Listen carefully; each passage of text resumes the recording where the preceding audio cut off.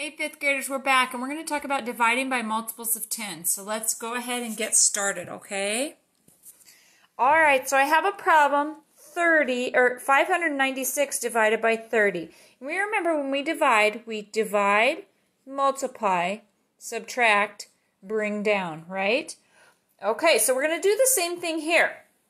And I know what you're thinking. You're thinking, well, but that's 2 digits. That makes this a lot harder. I can't count by 30s. Okay, what we need to do when we have 30, 40, 50, 60, 10, 20 out here is pretend that 0 isn't there for a second. Okay, we know 30 can't go into 5. But we know it can go into 59. So if I pretend that 0 isn't there for a second, I'm dropping one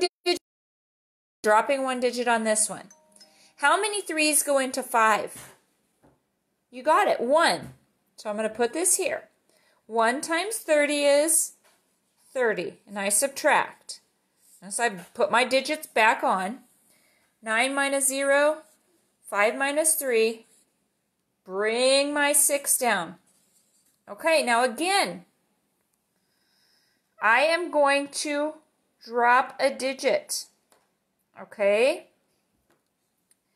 I dropped my 6, I dropped my 3, or I dropped my 0. How many times will 3 go into 29?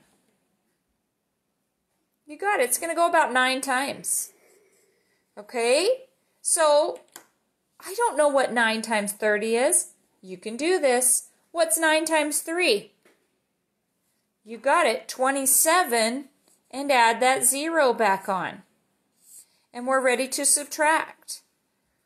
6, 2. It's smaller than 30, so we're okay. We don't have any more numbers to bring down, so this is our remainder. 19, remainder 26. All right, let's try a couple more. Okay, 765 divided by 20. All right, maybe this is a little easier for you because maybe you're good at counting by 20s. Okay, but if you're not, that's okay. Remember, we're looking at the first two, but we're going to drop the second digit on each one. So how many 2's, because we're dropping that 0 for a second, how many 2's go into 7? You're right, 3 do. So I put my 3 above my 6. 20 times 3, well, what's 3 times 2? You got it, 6. Put the 0 back on and subtract.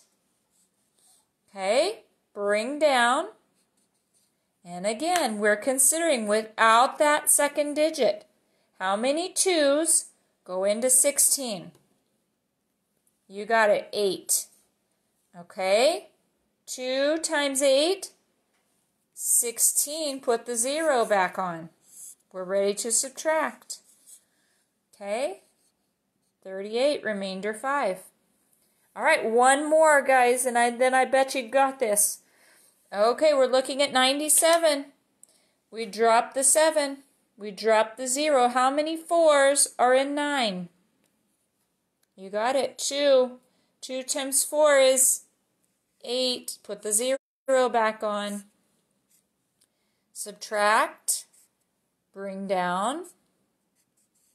Again, we drop a number. How many 4's are in 17? Yep, 4. 4 times 4 is 16. Put your 0 back on and subtract. Okay? All right, so remember, when you have a multiple of by 10s and get to it, pretend that 0 is not there and pretend one of your digits isn't there that you're dividing to, and that gives you an idea of about how many times it's going to go in there. Okay? Fifth graders, I know you got this. We'll see you tomorrow.